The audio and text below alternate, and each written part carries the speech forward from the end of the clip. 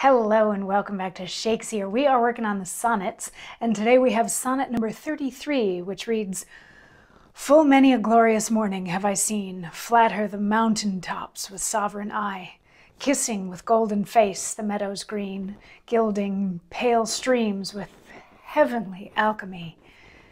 Anon, permit the basest clouds to ride with ugly wrack on his celestial face, and from the forlorn world his visage hide, stealing unseen to west with this disgrace.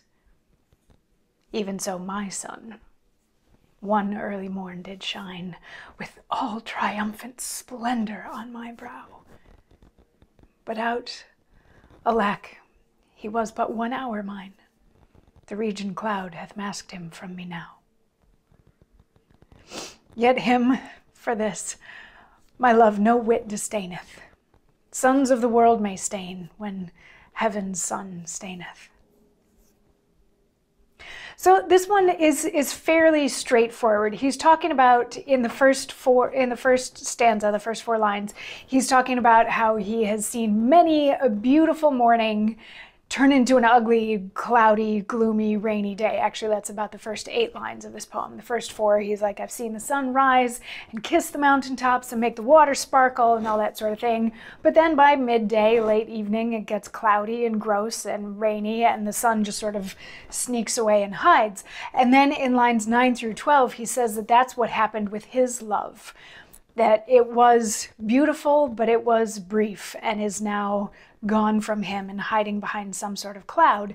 And then in the last 2 lines, he's saying, but he doesn't love his love any less for that, because if the sun in the sky can hide behind a cloud and get gloomy, then a person can too.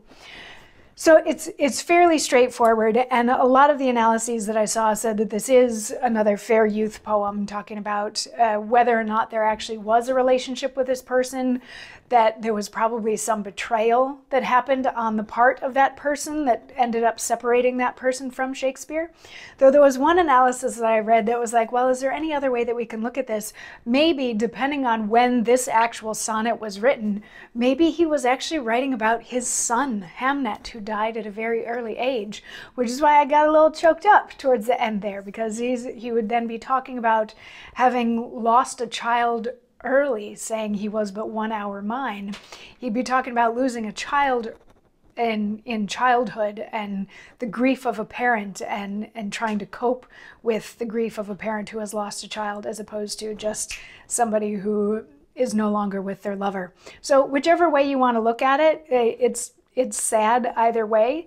And if you've got another way to look at this one, please leave it in the comments. I'd love to hear it. But yeah, that's Sonnet 33. I'll see you tomorrow for 34. Mwah.